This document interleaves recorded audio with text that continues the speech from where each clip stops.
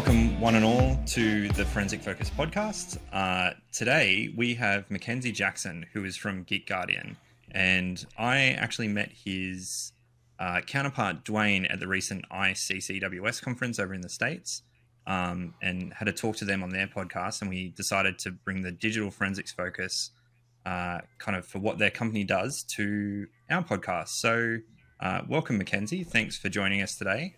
Why don't you give us a quick overview of what Git Guardian is and kind of where you fit within the company? For sure. So Git Guardian itself is a code security company, and what we really specifically focus on is detecting sensitive information inside source code.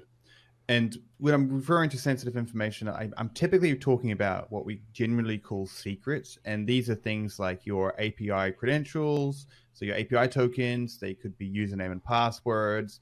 It could be your database passwords. And I mean, we can get into kind of why they exist a little bit later on, but that's essentially kind of the core of what Git Guardian does. And we're expanding that into kind of broader areas now. We're expanding into infrastructure as code, and we also create honeypots, which is kind of like tripwires for attackers, so you know when they're in their infrastructure. But essentially at the core, what we started at and what we still mostly do is detect sensitive information. And as far as my role in Git Guardian, I actually came on to Git Guardian really early in their life. I was when I joined the company, it was still just I think it was about 15 nerds in an attic in Paris. when I first joined up, I was the first ever kind of marketing hire that they did. Although I'm an engineer by trade, I was kind of the first person that wasn't dedicated in that marketing space. And so I joined as a developer advocate or security advocate.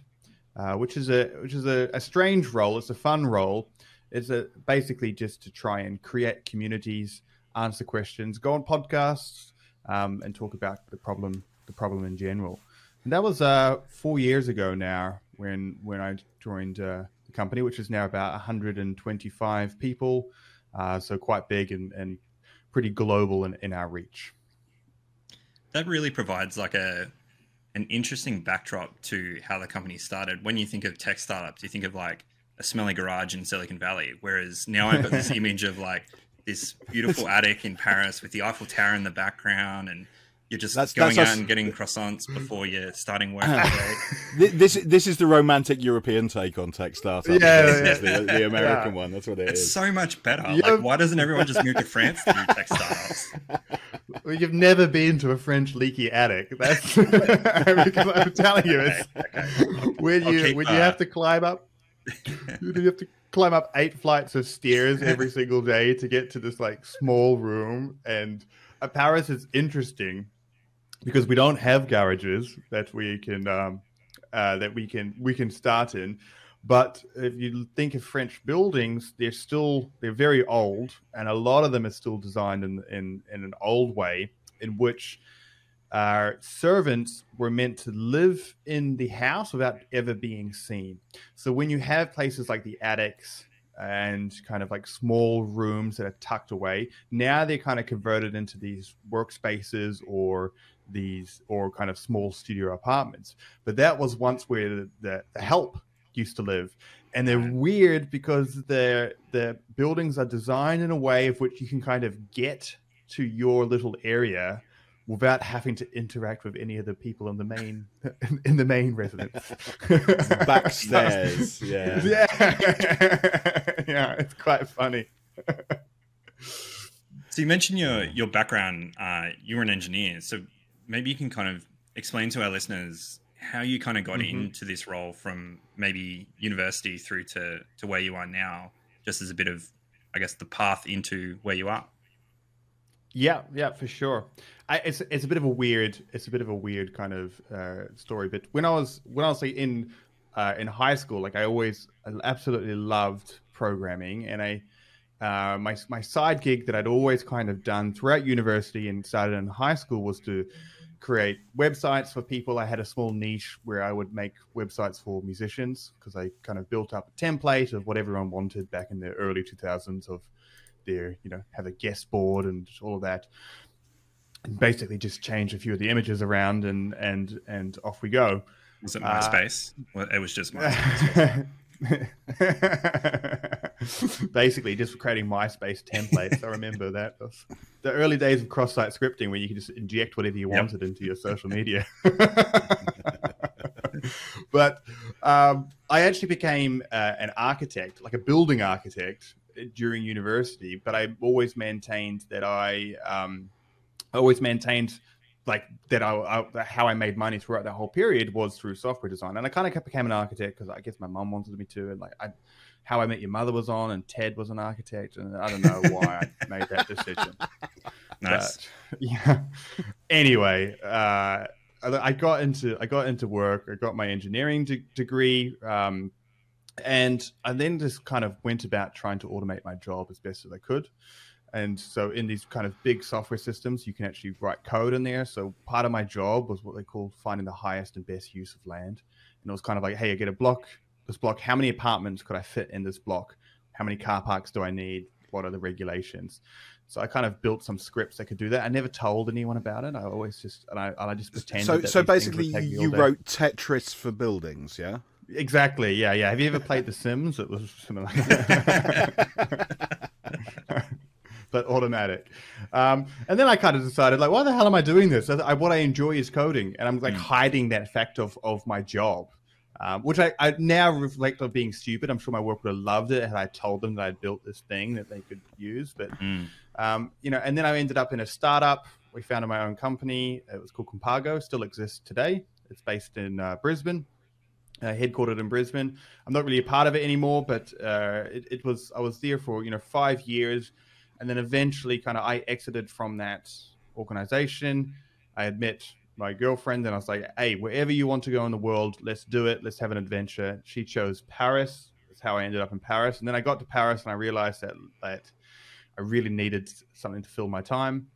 And then I went on to, and I had no idea what to do because I was the CTO of this startup. I have an engineering degree, but I don't really have like a good bones of software engineering. Most of the early days of my startup was copying and pasting from Stack Overflow, but I had lots of weird skills. So I had no idea what to do, but I got into Paris and then there's like a job search called Welcome to the Jungle in France. And I just typed in there native English speaker to see what came up. And then this job came up, which was like, I need to be a good public speaker. I need to understand code, but I'm not really going to be coding a lot, and kind of just the area. And I was like, hey, this is me. And then I got super deep into the world of security, and I've been here ever since. That's a very long explanation. That's a fantastic explanation.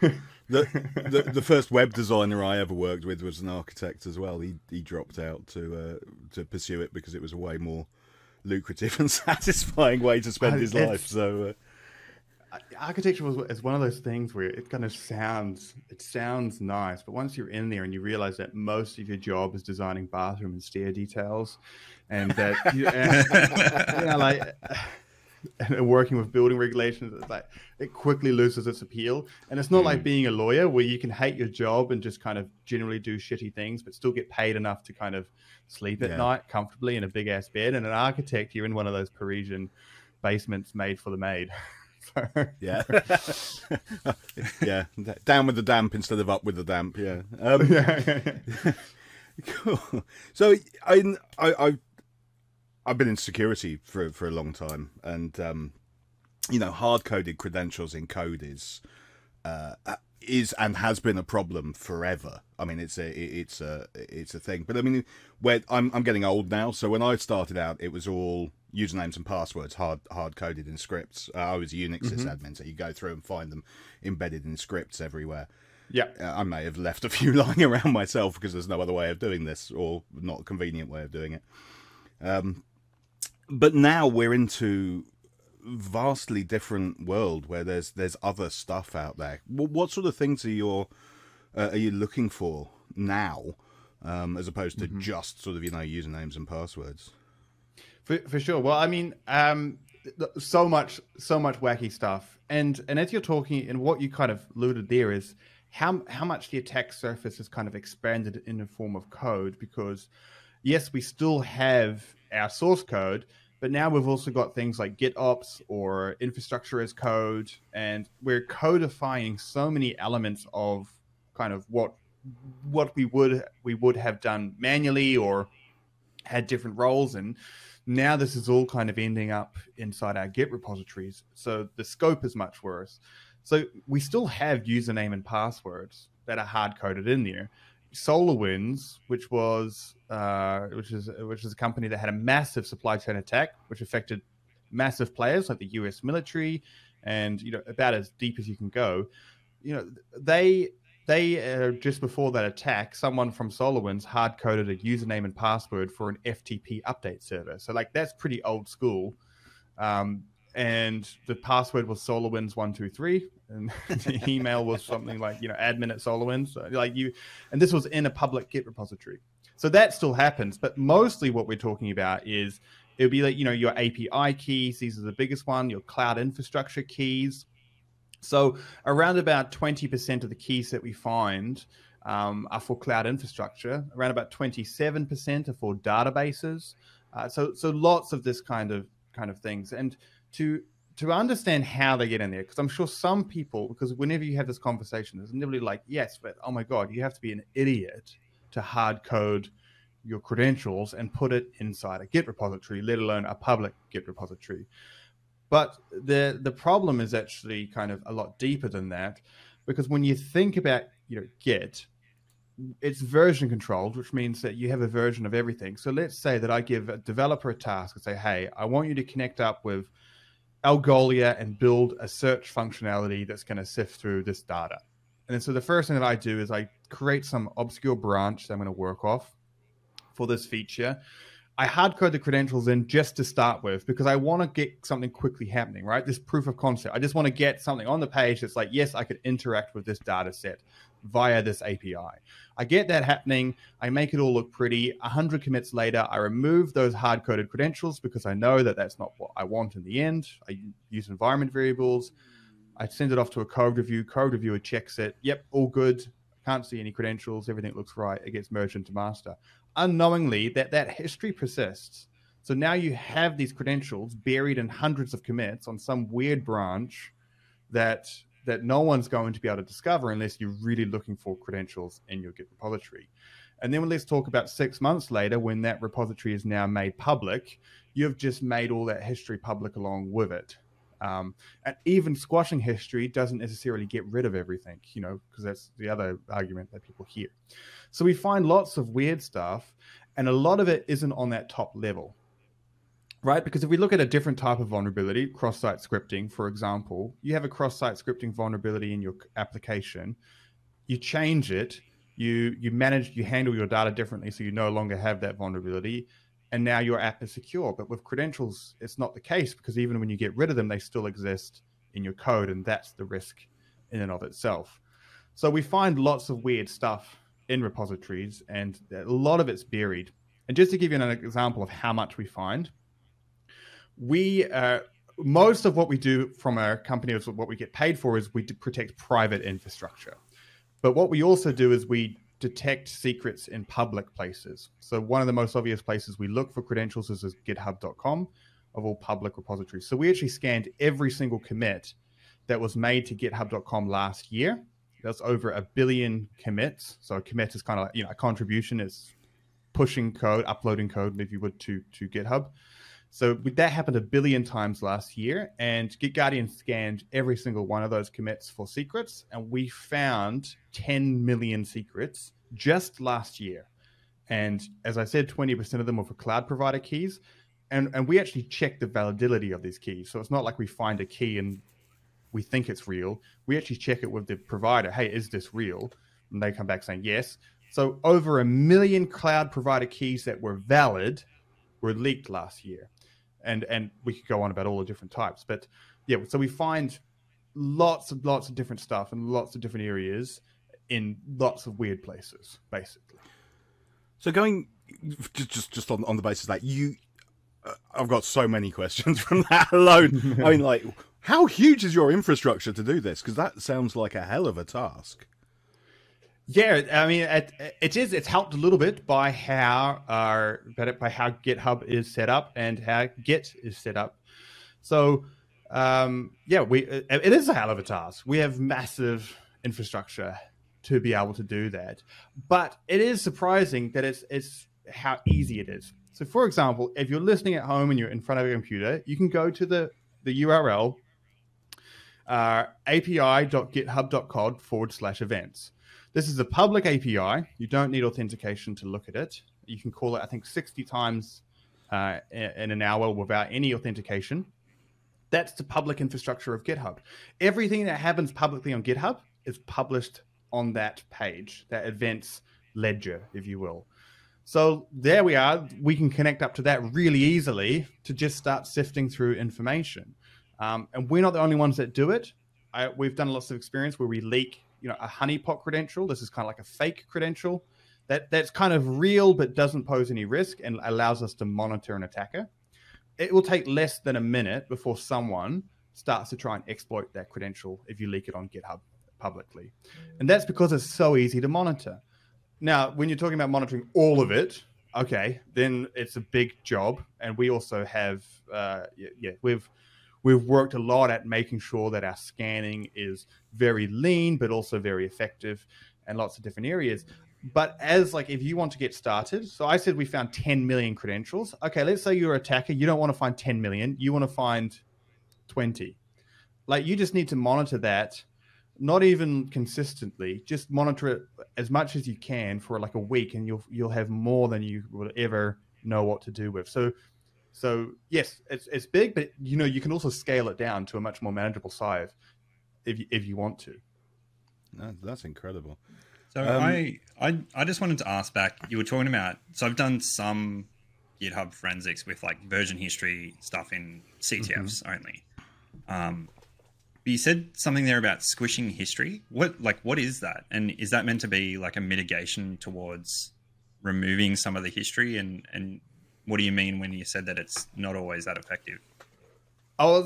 Git merge squash or something like that is basically saying that, hey, we're merging some branches and I kind of just want to make it more manageable. So I want to squish down all the versions. So instead of having 100 different versions, we're reducing this so that on our Git tree, it looks more manageable. Mm-hmm. It's basically just a cosmetic thing. So what a lot of people kind of do is they squash their history thinking that then removes everything that, right. And therefore so that if there were secrets in that deep in that tree, in that history, that now that I've squashed them, it gets rid of them. But you just got to understand that Git is very complicated, and a lot of the things that it aims to do is to be reversible in a lot of things, because why we have history is because if we break something, we can move back. Mm-hmm. So basically squashing your history is a cosmetic thing is what I try to get across. And you do lose some data and it certainly can make it harder to find these things, but squashing your history isn't going to solve the problem. But it makes it, but it just kind of adds another level of obfuscation to it, makes it a bit more confusing. But I mean, when you're using automated tools, none of this stuff matters, right? The tools are going to be able to recreate and put back together whatever you had. And all that metadata of everything that you've done, will persist and it persists for a reason. And that's basically so that these things are reversible when you go through. Right. I mean, Git is, I'm going to say it's relatively new in terms of VCS systems, although relatively new now is 20 years old. I mean, I remember it coming onto the scene. SourceForge, yes, no. Yeah. Do you guys work with some of the other? Well, not that there are that many left, but do you work with some of the other VCS systems online, or are you? I mean, it's in the company name, but yeah, I mean, we work with any Git system, so Bitbucket, GitLab. Obviously GitHub, Azure repos. We work with all the Git. We natively integrate with that. What we also have is that, I mean, it's not just in Git that you find secrets. This is kind of like your version control is kind of where the sources come from. So in terms of other people. There are some other, we have had some inquiries where people were using different areas.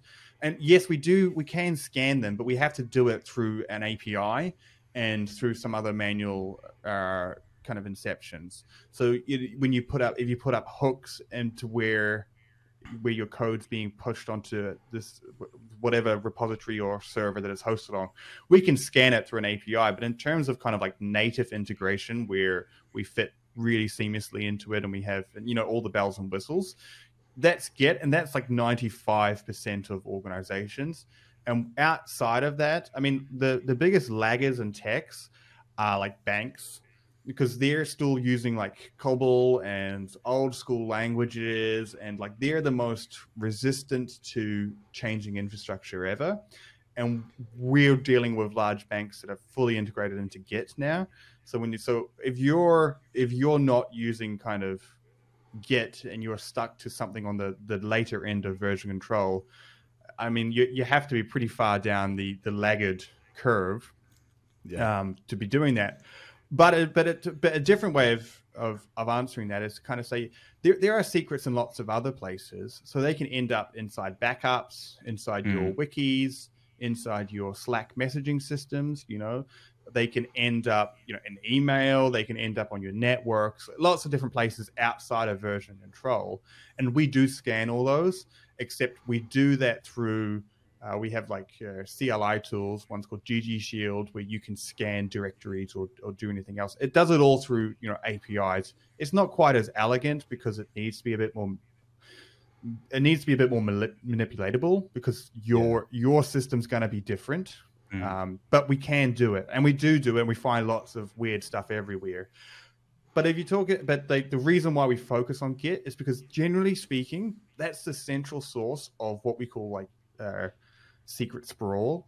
Is because when something hits Git, you know, it's cloned onto everyone's machine. It's probably backed up. It's probably pulled across into some wiki. It's, you know, like it ends up in your running application. It's connected to your CI/CDs. It's how you manage your infrastructure. So when you talk about when we want to try and isolate secrets from leaking, like Git is the place to be, and then build out from that, or whatever version control. You know, if you're not using Git, then I don't know. yeah. You're pretty old school, but I mean, we can still help. Yeah, for sure. Cool. And one of the things you said was that you verify the keys that you find. We can delete this in a minute if this turns out to be something you don't want to incriminate yourself with. But you know, I'm assuming you're not just trying these on the web and seeing whether they let you in or not. You said you contact the cloud service providers. How have you built that relationship? Because I mean, a lot of the cloud service providers are, I mean, huge and frankly don't give a toss, as far as I can tell. I mean, you know, trying to get anything out of Microsoft from a forensic perspective, when you go and say, "Hi, can I please have a copy of this Azure?" They come back and say, "Go, give me a warrant." And you know that it sort of falls flat. You know, how have you guys found integrating into, you know, these large cloud providers? Well, so we don't actually have relationships with the cloud providers, like for the most part, at least. So what we do is there's two kind of areas. The first one is that when we're integrated with a customer, so let's say that, you know, you're I don't know, a company, a startup. You're using our tool, and so basically when you sign up, and this is in when we're kind of scanning your private infrastructure, like your private Git repositories, then you know you're the owner of these keys, and you're allowing us to check them, basically. So you're allowing us to kind of make a non-intrusive API call. So kind of saying on the web, just basically test if this works. That's essentially what we're doing. We're just making a call and seeing what we get back, and we do it in basically the just testing if the key is valid, the least intrusive API call that you can make. Now, if we shift this into the public sphere, I said that we scan public infrastructure of something that's leaked like publicly on GitHub.com, for example. And we test those as well. And so here things get a little bit tricky, but essentially something is in the public domain. And when you have public interest, when you're doing something non-intrusive with the public interest, then that is deemed as being kind of a responsible disclosure of responsive disclosure of vulnerabilities, and we're investigating this with the purpose of notifying the provider or the user that this key has been leaked. So, like it's kind of like calling a number that you find in a lost wallet. Like it's not a spam call, because we're not doing it for any marketing purposes. We're just trying to find out if this key is valid. So, I mean, it is a little, it's a little bit alarming for someone when we tell them that their keys are valid. But at the end of the day, this is the best way for us to be able to kind of reduce false positives and keep the community safe, as safe as possible as we can. And we detect, we have over 350 specific detectors that we look for. So trying to manage a relationship with 350 different providers would be pretty unattainable for a company of our size. So it's really the only way that we can do it, is just to basically test to see if they work. And if it's private, then we have permission to do that. And if it's public, then it's public. So like we have to try and use what we can, because the attackers are going to be doing the same thing. Yeah. Okay. So I guess pivoting into the kind of the attacker thing, you mentioned before SolarWinds and the FTP server credentials being published. What kind of other, I guess, out there published breaches kind of come to mind that fits this kind of leak, that it's been part of the initial access, or source code's been leaked, just so that we can link these in the show notes and people can go read about them as well? For sure. I mean, there's so many cases to talk about, and there's different categories. So maybe what I'll do is we'll talk about stuff that's leaked publicly, and then we can talk about stuff that's leaked privately that's also been used by attackers. But to start off with just the public ones, like if we look at just what's happened like recently, last year, Toyota, they have a product called T-Connect. It's a mobile application that essentially acts as a key for your car. And in a public repository that wasn't owned by Toyota, was actually owned by a consultant that was working with Toyota. The access keys to the admin keys to databases of this application were published in a public repository, which essentially would enable attackers to access all the information of anyone that's using that application, and give them a foothold into the internal infrastructure of basically essentially an app that can start your car and do lots of other things as well. So that's kind of one thing that's kind of happened publicly. One very recently, which happened not last week, but the week before. If we're looking at what type of companies actually leak public credentials. So someone from GitHub leaked GitHub's root SSH key publicly on their repository. So what this would enable an attacker to do is set up a man-in-the-middle attack and basically listen and obtain information that's going through private, going to your private repositories on GitHub. So this is something that GitHub did themselves. Now, it was caught very quickly, so I don't, but you still have to change keys if you're using SSH, and there's still lots of things to kind of go through. So this happens to lots of different companies. Uber's had a number of times where they've leaked their S3 buckets, and bad actors have accessed them. So there's lots of different things that kind of happen on the public sphere.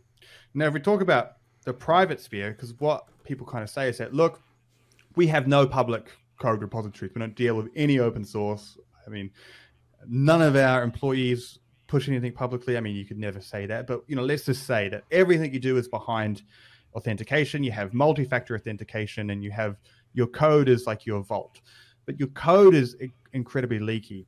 And so what we often find is, for example, Twitch had all of their source code leaked because of a misconfiguration. Basically, someone set remote access to true instead of false in some infrastructure as code, and Twitch's source code was all publicly available.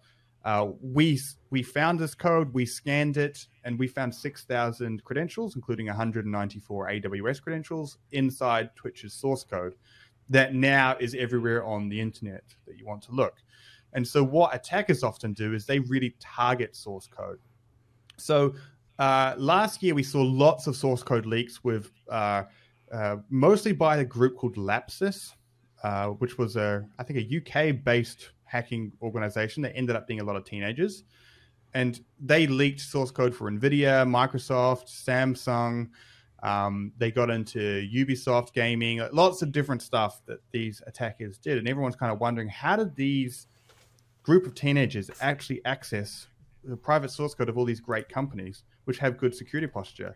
And the answer came through their Telegram channel, when they were literally just paying people to give them access to source code repositories. They're just paying employees, like, hey, you work for Microsoft, you had a bad week, we'll give you $5,000 if you give us access to the internal code repository. Once in there, then you've got access to all the secrets, and you can move laterally, and you can elevate privileges, and whatever it may be that you're targeting, you can do a lot from that source code. And it's a very low barrier to entry, and it's, you know, source code is meant to be shared and sprawled by everyone. That's the whole idea of Git. So it makes it very hard to be able to stop and prevent that. So that's kind of looking at the private source code. And one good example that does involve someone from the Lapsus group is that Uber had a massive kind of worst case scenario breach where a credential to their VPN was published on the dark web. It was bought, so it was purchased by someone from Lapsus. They had multi-factor authentication, and basically through social engineering, they called up this guy and said, hey, we're from the security team. You need to give us access to the network through your account. The guy clicked yes on the multi-factor authentication app, and then Lapsus had access to the network. Once they were on the network, they found admin credentials to the PAM system, the Privileged Access Manager system. So basically what this means is they had admin credentials to both the secrets manager and the password manager. And they were able to access every single system that Uber used, like from their cyber defense to their Git repositories, to their cloud infrastructure, to their Slack channels. They had the keys to the kingdom, the complete master keys to the kingdom, because someone had put this in a PowerShell script on the network. So that's kind of like secrets being internal. And so attackers often use this. And when we break apart attacks, what you'll find is that secrets are generally always used at some point. Now, it may be the initial access. So with SolarWinds, we may be able to elaborate that FTP server is how they got initial access and then did more stuff. But they also might not be. It might be that they had access to a server, and now they've found secrets to move into different systems. So credentials are used in lots of different areas. So that's just a kind of a few of the kind of attack scenarios, and there's lots more. And I'll send you links for what we've just talked about for the show notes. Is there where is the problem here? Is it the design of Git that just replicates stuff ad hoc, or not ad hoc? Well, it is ad hoc, to be fair. Or is it that we just have such poor coding standards that do this? Or is there sort of a middle ground whereby Git is replicating things it shouldn't be necessarily, and there's not enough? There should be a deny all and a specific allow versus let's just copy everything to a server. Is it an engineering problem here that we have, or is it a human problem, or is it just everything? I think mostly it's kind of a human problem, but I don't think there's anything wrong with Git, and it's kind of like saying that there's also nothing wrong with like open source or any of the technologies that we use. It's definitely how we use them. So there's a lack of understanding of how these systems work, though, because a lot of people kind of don't factor in the history or think that because they have to authenticate into GitHub that it's acceptable to have secrets in there. So there's a bit of a human element here as well. But I think the real problem actually comes from, I guess, kind of the reliance that we've built up on these APIs. So, for example, like there's some things that we can do to help this problem, which is kind of ignoring the fact that secrets are going to keep getting leaked on Git, is we can really lock down our APIs. So if this API is designed to be accessed by this other service, well, then the only person that can use that API is this service. We have their IP address range, or we have different validations that we can use that really locks down this API. Other things that we can do is we can automatically rotate our credentials every 2 months or whatever it may be, so that when stuff gets leaked, that they automatically becomes invalid. And there's a kind of other areas that we can do around zero trust, which is kind of like saying just because an API key gets leaked doesn't mean that someone that shouldn't use it can use it. I feel like that's part of the problem as well. The fact that we kind of create these API keys that just anyone can use that have no rotation policies to them.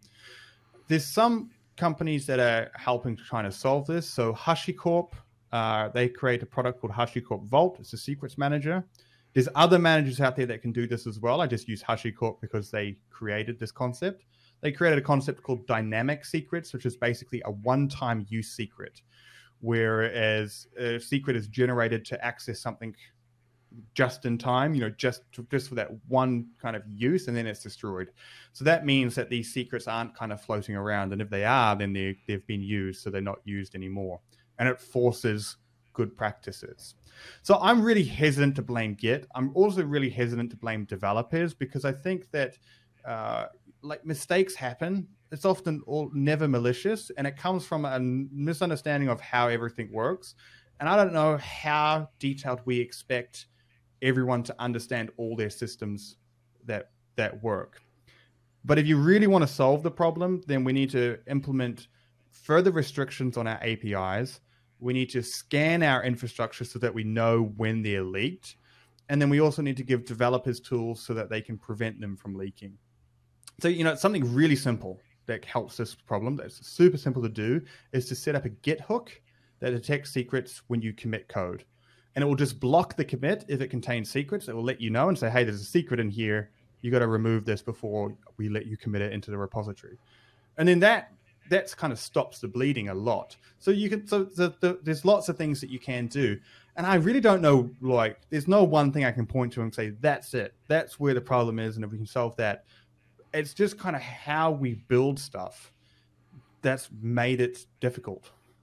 That's really interesting. And it sounds kind of like where the cybersecurity industry is at the moment with users is it's just that basic security hygiene and monitoring and logging on top of it to say, like you said with the Git hooks, like, hey, you've got credentials here.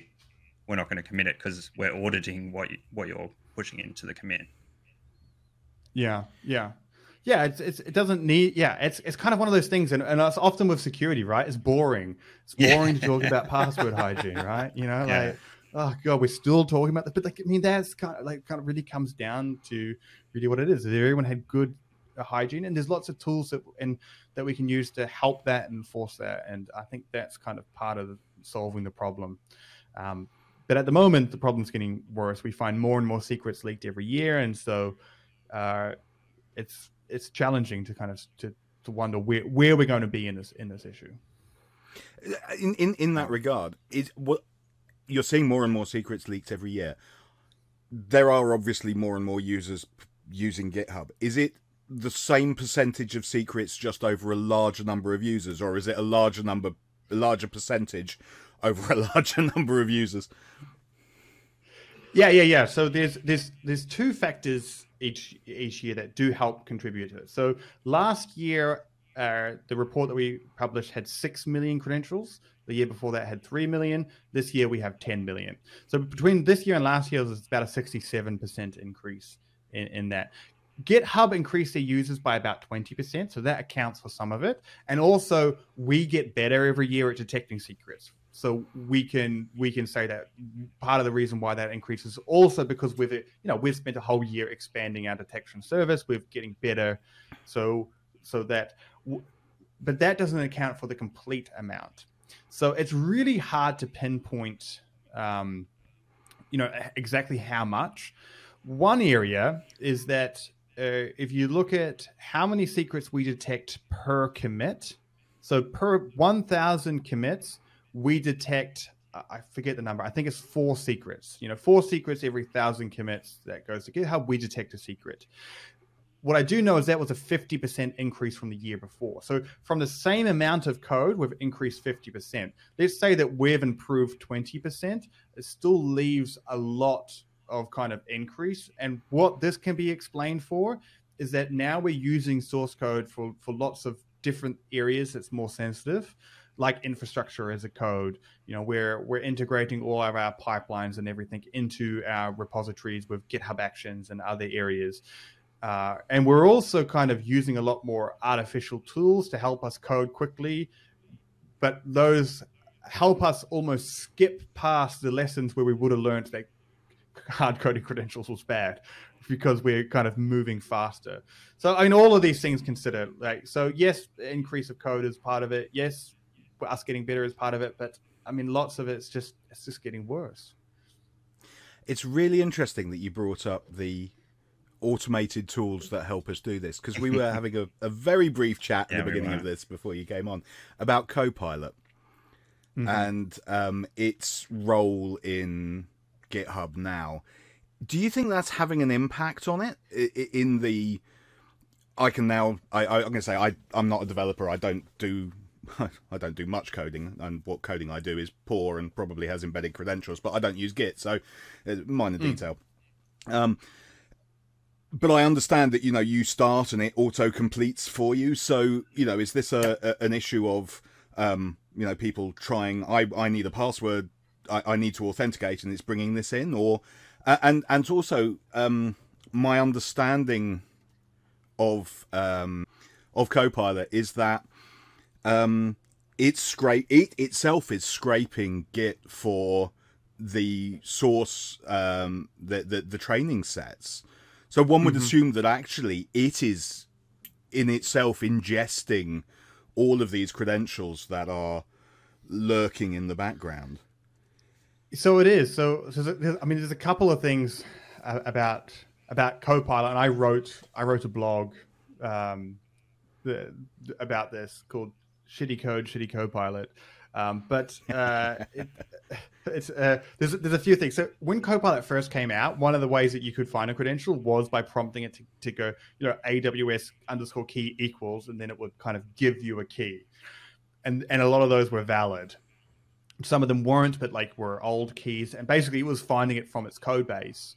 Finding these keys. That kind of quickly stopped happening. So now that wouldn't really, apart from a really edged case, but that doesn't really happen now. The problem with things like Copilot is that it's being trained on massive, and all AI tools, right, are being trained on massive data sets. Most, take 10 open source repositories, just random open source repositories. 9 of them are going to be absolute trash. 9 of them are someone's started project that they never finished, some portfolio thing that they did for a work interview, or something, that isn't fully formed. A lot of that, and that's what GitHub Copilot is being trained on. 90% trash code. So it has its place, and AI writers, most of what's written on the internet isn't great, and that's what it's being trained on, but you can use it as a starting point. I've got no problem with using them as a starting point. And AI is interesting because, it depends on how it evolves and where it goes, but this is kind of it could be a great tool for being okay, you're hard coding a credential, and then immediately your AI tool stops you and goes hey, this is a terrible idea. Why don't we do this instead? And then gives you how to use an environment variable and create a .env file, all of which is easy. So it could be, it doesn't do this. I want to be clear, it doesn't do this at the moment. But when you look at this, we're in the infancy of it. It could be a good strategy that basically prevents people from doing poor coding practices. But that's going to rely on it being trained on good quality code. And if we look at just kind of the code that's out there, well, most of it isn't good quality. And so when I go back to my blog post, Shitty Code, Shitty Copilot, it was basically that if you wanted to have good quality code, then you needed to write your code in the best hygiene possible, start off with your author, comment everything really well, and then it would actually give you good outputs because it's referencing other code that starts like that, which is good quality code. And if you're a junior developer that's just trying to code something quickly, then it's going to take examples from other people. So basically, if you're a shitty coder, you're going to have a shitty Copilot. If you're a good coder, you're going to have a good Copilot. So we need to try and be able to distinguish what is good code, what is bad code, and only train our models on good code. That's a challenge, but it could be a good thing, right? It could be. Yeah. It could be a good thing. So I get 2 things out of that, and First one is I want to apologize to all the junior directors because 90% of that code I'm in there with my GitHub for sure. Me too, buddy. Me too. We've already established that I'm a shitty coder. Number two is that it sounds like from the media that some of the stuff is looking like it wants to go that way, where it's providing suggestions with, hey, that's a shitty idea, and it just reminds me of we're finally going to get Clippy back, but in like a more modern version where he's tapping on your screen to go, don't be an idiot. Yep, basically. Yeah, that's really cool. So I want to flip here to the kind of security side with investigators. So we kind of, anyone that's had to investigate something always comes across like a new platform or something that they need to dig into. So looking at Git repositories seems like such a niche skill to me because it's not something that I come across every day. Like obviously there's companies like yours that are built to do forensics around this. What would you suggest to someone who is an investigator that comes across a case that they have to like go to a public GitHub and maybe their client has said, like they've had a breach and their client has said, hey, we've got this GitHub. We need you to go look if our credentials will leak there and do initial access. Like for that one case, what's kind of your suggestion for them to get a crash course on it, or like where to start, I guess, noting that there's like that squashing history that you were talking about and there's a whole bunch of version control. I mean, look, the only way to kind of understand Git repositories is to use the tools that ingest that information, because it's like 10% of a Git repository, unless it's kind of like on its first commits, is going to be behind the scenes. And it's going to be a real pain to kind of go through any of that manually. So there's lots of tools out there. So I'm from a vendor, Git Guardian. Yet we have some tools and some free tools, but there's also lots of open source tools in there. And I think one of the differences is that if you're investigating something, like something that open source tools generates a lot of is false positives. But if you're investigating something and you're taking your time to understand it, then I feel like, like that's, in an investigation, false positives are okay. But in real life, when you kind of got time on your hands, they're not. So there's free tools out there. GitLeaks, TruffleHogs are a bunch of them where you can scan your repositories and pull out information. If you're looking for security vulnerabilities, then it's going to be the same thing. Infrastructure as code scanners to try and look at, what has been leaked, and are there any business logic flaws that have been exposed in this code? I mean, that's what I would be looking at. So if you're looking at a Git repository and you're kind of, you know what a Git repository is, right? But you're doing forensics and you're not intimately familiar with the technology. It's now's time to get some tools to help you sift through this information, because it's much deeper than you would expect.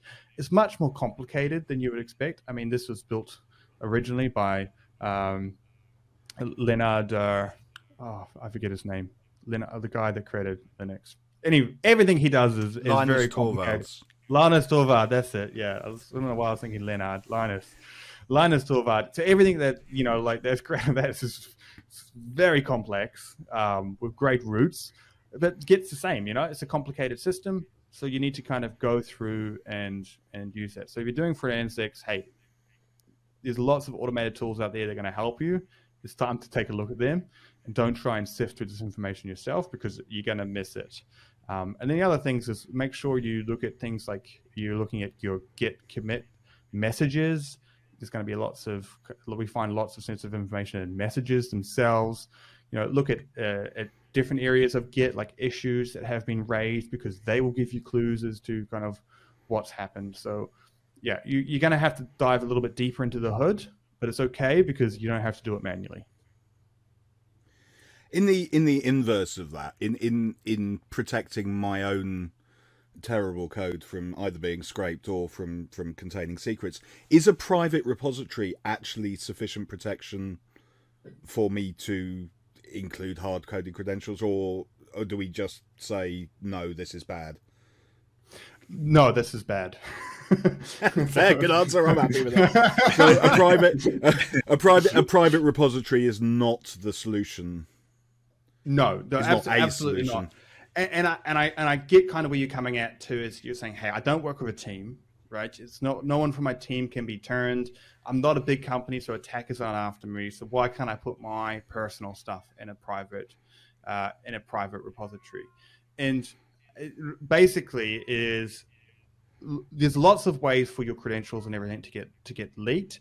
And when we're finding is in our latest report, the State of Secrets Pool, we tracked credentials from being leaked on GitHub and then being exposed in dark web forums and being sold.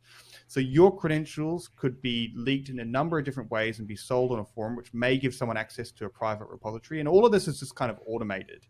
So it's just very, very weak authentication to have credentials inside your private Git repository, and there's no logging, so if someone gets access to it, you have no idea if they've been in there. You have no idea on what machines it's been into. Do you have backups automatically done? Is your code now in your Dropbox because you're automatically backing up your Apple Drive or your computer? Is it in Apple Drive? Like where you don't. I can guarantee you that even if it's just you using a private Git repository, your code is in way more places than you would ever expect. And if your Dropbox credentials get sold on a dark web forum, then someone has access to your code, whatever it may be, right? There's just lots of different ways that it could happen. What you can do, there is a solution that doesn't involve too much kind of heavy tooling. I would not recommend this for anyone working in groups bigger than like 5 people. And a lot of security people will arc at me for saying this, but what you can do is there's products out there called Git Secret, and essentially what it does is it encrypts your secrets. So let's say you're storing your secrets in an environment variable file, a .env file, and you want a way to be able to share that or store it in Git because it's convenient for you. You can encrypt that file and put it into your Git repository encrypted. This gives you a single point of failure. It's not particularly great for a security point of view, but if the difference is but it's easy. So if the difference is, hey, we're going to encrypt them or not encrypt them, then let's just start by going to encrypt them. It's easy, it's quick. You can de-encrypt it with your command line. Like it's just a very low barrier to entry. Don't hard code secrets ever, because if you're hard coding them just for personal projects, then that's just going to translate into your work. So it's just practice good hygiene. But you can store them in Git. Just make sure they're encrypted, and just don't hard code credentials and put it in Git. Cool. All right, awesome, mate. I think so. We're coming to the top of the hour. It's been super informative, talking about GitHub and the forensics and kind of what you guys do as well. And I'm sure the listeners will get heaps out of it. Yeah. I'll throw one last question to you to wrap it up. But what do you do to unwind? Like, what's your downtime? Oh, what's my downtime? Okay. Well, I get to travel a lot for work, and I'm a total history geek. So I travel to like your historic places and castles. I'm from New Zealand, which has a history that expands 500 years. So the fact that in Europe we have so much history here that it's crazy for me to kind of go to these historic places. I collect coins. I'm embarrassed to say it, but I collect coins from everywhere I go in historic areas, and I spent way too much time researching and even like cleaning old coins that have that have build up on them to try and, it's like opening a present when you buy an ancient coin but you don't know what it is. I clean them. So I don't know, I'm just a history geek, so anything to do with history and coins and that's seriously cool. Yeah. Well, I'm glad I'm in good company because my girlfriend does not think so. I think it's just like when we get people on, everyone's got a unique answer. Like I don't think anyone ever has like the same kind of hobby and unwinding and all that. So it's always really cool to hear. Yeah. But thanks again so much for coming on and talking to us about kind of Git repositories, forensics, and everything. Like we said before to all our listeners, we'll chuck everything in the show notes. We'll grab some more show notes off Mackenzie to chuck in as well, including their website, so you can go check them out if it's something that you're interested in or something that you need. But thanks for listening. this will be on YouTube, Forensic Focus. If you like our stuff, please like and subscribe, and chuck down comments if you've liked the content so we can chuck up some more stuff. But thanks again, Mackenzie, and hopefully we'll have you on again in the future. Yeah, it was awesome, guys. Thanks. I had a great time. I haven't laughed so much on a podcast for a while, so this is a good time. Awesome. All right. Excellent. See you, everyone. All right. Cheers, guys. Thank you.